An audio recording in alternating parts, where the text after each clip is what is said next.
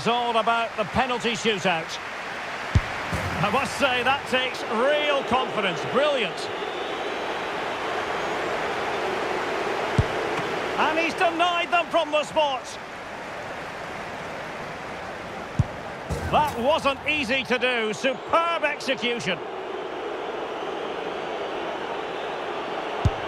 And he's beaten the keeper.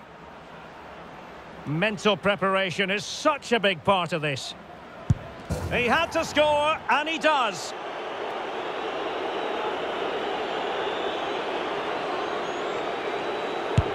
And he finds the net. He could hardly miss. Can he convert?